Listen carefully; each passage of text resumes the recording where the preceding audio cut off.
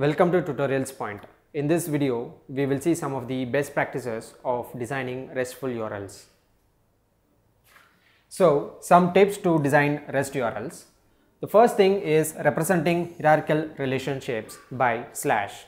So, if we have a hierarchical relationship, for example, product category, subcategory and products, where there is one product category and within one product category there can be multiple subcategories, and within each subcategory there can be multiple products. So, to represent such a kind of hierarchical relationships, it is better to use slash.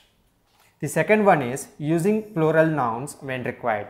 So, when you are dealing with collections or too many items, it is always better to represent in your URLs that particular collection.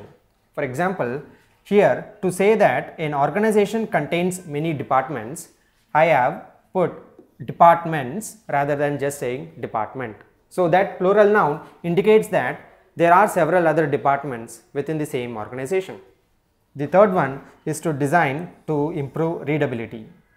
So, rather than saying product slash user ratings, which is a long-winded word and not really easily able to understand, it is better to separate user ratings with a hyphen so that it is easier for the user to understand. And again, do not use file extensions like .html or .asp, because here we are dealing with resources, not a web page. The next one is for filtering, always use query parameters.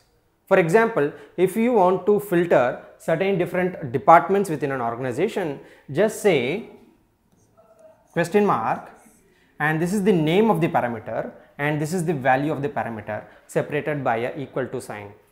The last one is do not use CRUD operations within your URLs.